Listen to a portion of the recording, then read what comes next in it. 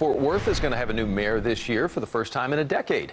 And this week, we learned that Tarrant County could also see some new leadership as well. As Jason Allen reports now, it has been 14 years since the state's third largest county had somebody new at the top.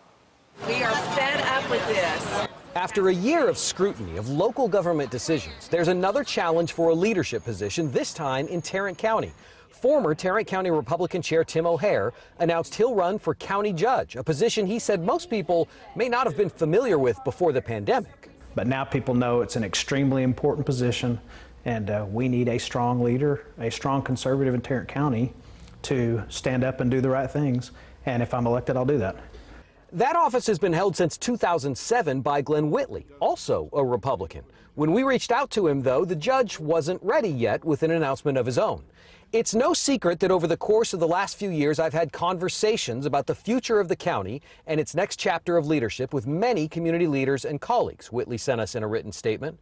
Right now, he continued, I'm focused on leading Tarrant County's efforts to distribute vaccines, recover our economy, and work with our legislative delegation through the remainder of this session.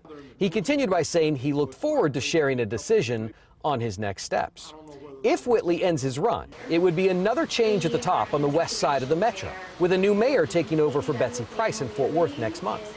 O'Hare's announcement included the support of the county sheriff, the county GOP chair, and a list of several state representatives. Enough is enough.